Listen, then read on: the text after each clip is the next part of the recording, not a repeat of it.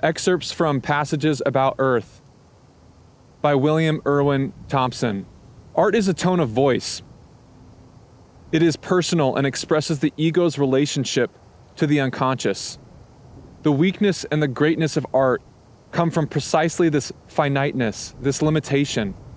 Mystics and mediums are often bad artists because they are too impersonal.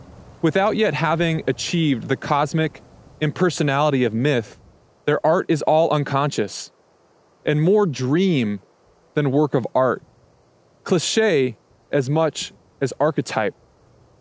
The artist has an enormous ego, and that is at once the substance of his art and the weight of his affliction.